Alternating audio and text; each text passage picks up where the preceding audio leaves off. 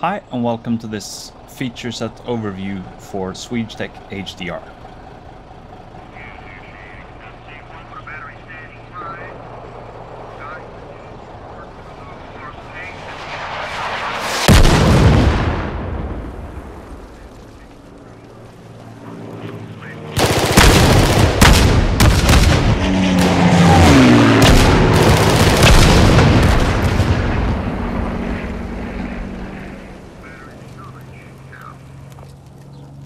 So basically, when louder sounds are played in the HDR system, quieter sounds get ducked. Let's have a closer look at that sequence in HDR activity. The missile has just exploded, and its momentary loudness has caused the current loudness of the system to increase from its resting level at 80 to 116. If we look at the ambience, it has a defined loudness of 80. That is 36 decibels below the current loudness of 116, and that means the ambience gets stuck by 36 decibels. We can hear the effects of HDR by muting the audio of the explosion while maintaining its ducking effect.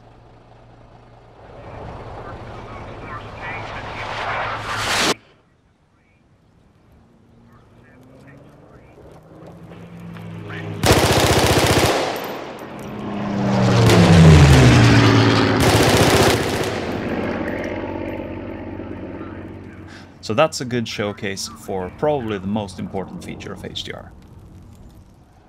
To make the workflow as easy as possible, we created loudness definitions, which allow you to create groups of sounds and hierarchies that can be used for gain staging. Here I have set the base loudness for ambience to be 80 and wildlife to be 15 dB below that. And if I want to tweak the willow warbler to be plus 3 dB from that, I just enter 3. And that gives me a 3 dB offset, resulting in a 68 dB sound. When a sound's momentary loudness goes over the current loudness of the system, it will start pushing it up. But it does so with an attack speed specified in the settings. While the sound's momentary loudness is louder than the current loudness of the system, Overshoot is applied up to max overshoot. So for example, in this case, the initial attack of the M16 will be increased by 4 decibels.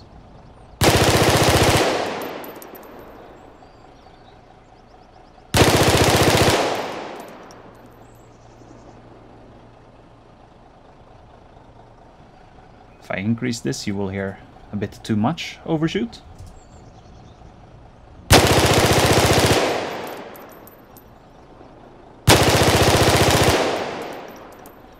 Doesn't sound very natural to me, at least. But if we remove it, it sounds a bit flat.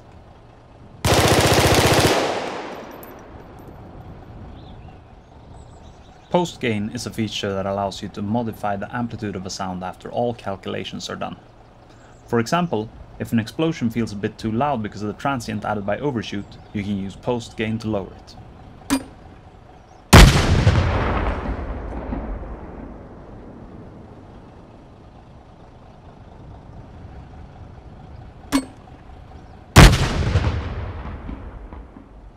This can also be used to boost sounds that require more focus, such as the player weapon. Okay, another great effect of the system is HDR culling. And if I enable this HDR culling debug, we'll see more what it does. The culling threshold offset is at this point 20 decibels below the max momentary loudness. If we run the showcase again, we can see in the top left corner of the screen there is debug text printed on what sounds are stopped from playing. And since these sounds are already inaudible because of the HDR ducking, we can improve performance by not playing these sounds at all.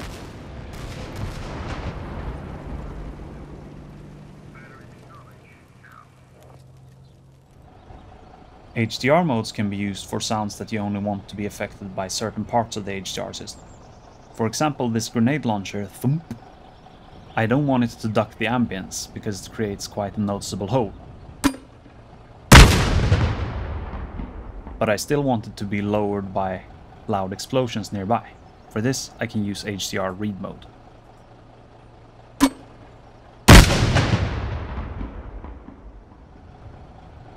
HDR mode right can be used for sounds that you want to be able to duck other sounds, but you never want it to be ducked. For example, you might always want the player weapon to be in focus, but you still want it to be able to duck the ambience. So in this case, I've set the player's weapon to right mode, and you will hear that it can duck the ambience, but it won't get ducked by loud explosions.